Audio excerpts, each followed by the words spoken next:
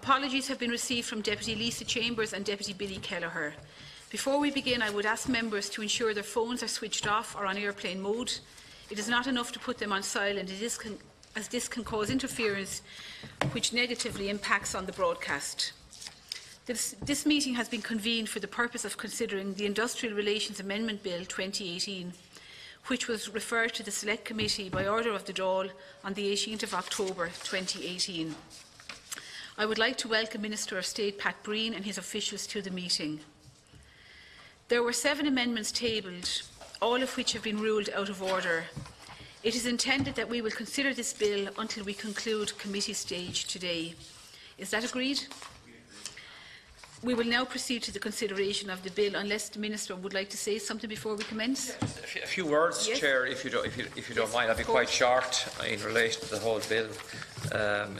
It's a quite short bill, as you know. Of course, the main purpose, as deputies know, of the bill is to give access to the Garda Síochána, to the WRC and to the Labour Court. As you know, the bill, when enacted, will allow members of the Garda Síochána to avail of the broad suite of services, including mediation, conciliation and adjudication of the WRC and, of course, the services of the Labour Court in the event of industrial relations dispute involving members of the Garda Síochána. Chair, the bill also forms a part of the ambitious 4-year plan for the implementation of the recommendations outlined in the report for the Commission for the Future of Policing in Ireland. And of course, accordingly, this bill recognises that the Commissioner as the employer instead of the Department of Justice and Equality, and has the lead responsibility in engaging in discussions on pay and conditions for the purposes of the bill. The bill, as I said, members, is very short. It contains just 5 sections and makes a small number of legislative amendments to the Industrial Relations Act 1990. The amendments affect primarily, they affect Section 3 and 23 of the Industrial Relations Act 1990 in terms of certain definitions such as a member of the Garda Síochána, a worker employer, and extends also the concept of what is, for instance, constitutes a contract of employment within the meaning of the trade disputes involving members of the Garda Síochána. A schedule to the bill also seeks to actively disapply certain provisions of industrial relations legislation, particularly in relation to the ability of the Gardaí to take industrial action. I think that's important, or engage in strike action, etc. So thank you very much, Chair, for allowing me an introduction to the bill itself, and I welcome whatever contributions members have in this bill. Thank you very much, Minister. Would any of the members like to make a contribution? Deputy Lawless. Yeah, well, just thank you, Chair, and thanks, Minister. Just in brief, for supporting the bill. I think it's important. It's an important step. And indeed, the Gardaí are on the front line and are hard working, but are in a somewhat unique situation in terms of the industrial relations policies to date, and that has been a challenge both for them and for the state in the past. So it is important that they recognise and that this, I suppose, situation is addressed somewhat, at least in the bill. So look, it's a positive step. We support it, and Godspeed to its passage. Thank you very much, Deputy Quinlivan. We just want to thank the Minister for coming and the officials for coming today. But Minister, as you're probably aware, my colleagues David Cullinane and Angus O'Snully introduced a bill in April 2017 that would allow members of the Irish Defence Forces and Al Garda Síochána to be classified as workers in legislation and give them the option to form trade unions. The purpose of the Sinn Féin Bill, the Trade Union, Garda Síochána and Defence Forces Bill 2017, is to allow the representative associations on Garda Síochána and Defence Forces to reconstitute themselves as trade unions if they wish, giving them full access to the state's industrial relations mechanisms, while making it illegal for An Garda and the Defence Forces to engage in strike action for reasons of public safety and national security. Rulings by the European Court of Human Rights and the Council of Europe, the increase in industrial action within An Garda Síochána, and the continued negative treatment by the state of members of the Defence Forces in terms of pay and conditions were all reasons as to why we introduced our bill. The continued ban in this state on trade unions within An Garda Síochána and the Defence Forces is in violation, we believe, of international agreements and the fundamental rights of those employed in those sectors. The bill that the Minister has brought forward has a similar, albeit considerably more limited aim, seeking to amend the Industrial Relations Act 1990 to allow just members of An Garda Síochána and their representative associations to access the state's industrial relations mechanism, namely the Workplace Relations Commission and the Labour Court. Gardaí have waited too long to be allowed access to the industrial mechanisms of the state, resulting in internal disputes escalating due to no forum being available to address conflicts at an early stage. So although this move is long overdue, it is also very, very welcome. Sinn Féin also believe that members of An Garda Síochána and Defence Forces should be allowed to join a trade union if they wish, and members of the Defence Forces should also be allowed to access the Workplace Relations Commission and Labour Court in the same way as Gardaí would be permitted under this bill. So I have a couple of questions there. Can the Minister clarify if there is any particular reason why members of the Defence Forces are specifically excluded under this bill? Although these changes for the members of An Garda Síochána is very welcome, as I've said already, it is far more limited than what we in Sinn Féin would previously have proposed.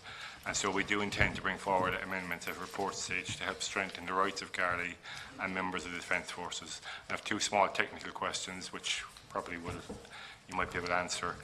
The first one is, why will members of the Defence Forces not be defined as workers by this bill? And the second one, if it's up to the Minister for Defence to decide if members of the Defence Forces are allowed access to the WRC, will amendments we submit relating to Defence Forces personnel be allowed, or will they be ruled out of order? Okay, just before we continue, Minister, technically you don't have to reply, you don't have to respond to those questions at this stage. If you do not, it's completely up to yourself. It's under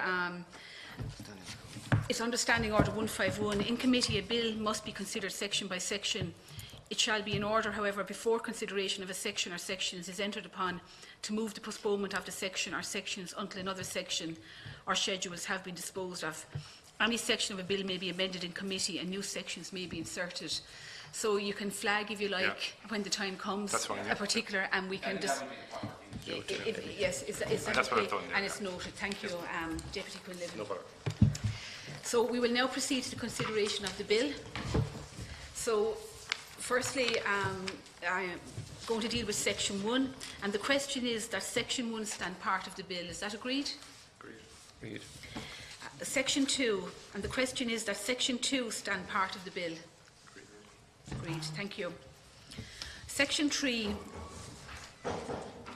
Amendment 1, 2, 3, 4 and 5 I propose to take together. These 5 amendments are not relevant to the provisions of the bill and have been ruled out of order. So the question is that section 3 stand part of the bill.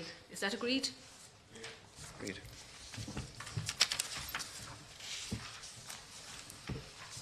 Section 4, and I would like to state on the record that this section has been opposed by Deputy Breeze Smith, Deputy Jean O'Kenny and Deputy Boyd Barrett, and the question is that section 4 stand part of the bill. Is that agreed? Agreed.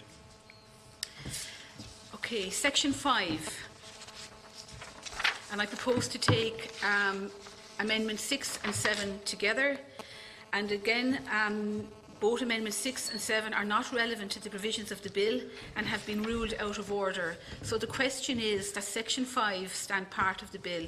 Is that agreed? Okay, that this be the title to the bill. An Act to amend the Industrial Relations Act 1990 in order to provide for the application of certain provisions of the Industrial Relations Act 1946 to 2015 to certain members of the Garda Síochána and to provide for related matters. Is that agreed?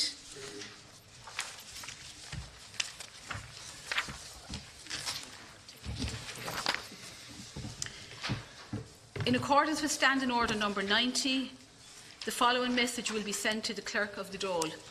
The Select Committee on Business, Enterprise and Innovation has completed its consideration of the Industrial Relations Amendment Bill 2018 and has made no amendments thereto.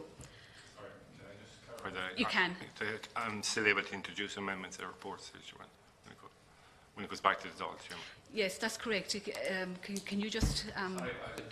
So, I didn't hear the question. The Deputy can still introduce amendments at report stage. Is that correct? Because he has flagged it prior to.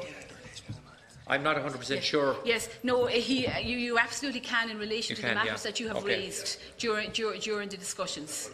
Yeah, okay. So, just to repeat, the Select Committee on Business Enterprise and Innovation has completed its consideration of the Industrial Relations Amendment Bill 2018 and has made no amendments thereto. I would like to thank the Minister and his officials for attending today's meeting, and I declare the meeting adjourned. Senior Day. Kelleher.